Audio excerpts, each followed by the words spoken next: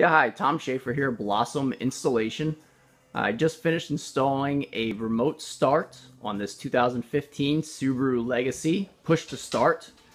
This software for the Subaru that I use by Omega allows remote starting by pressing the lock button on the proximity key 3 times in a row to activate the remote start.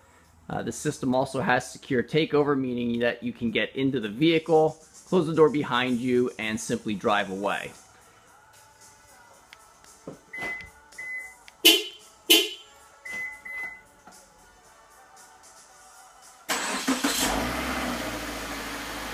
Once the vehicle's up and running,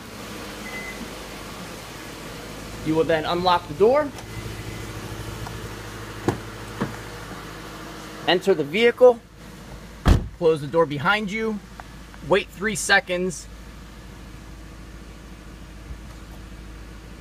step on the brake pedal, and secure takeover is done. Blossom Installations, if you're in New York, New Jersey, Northeast Pennsylvania, located up here in the Pocono Mountains, give me a call. Check out my website, blossominstallations.com.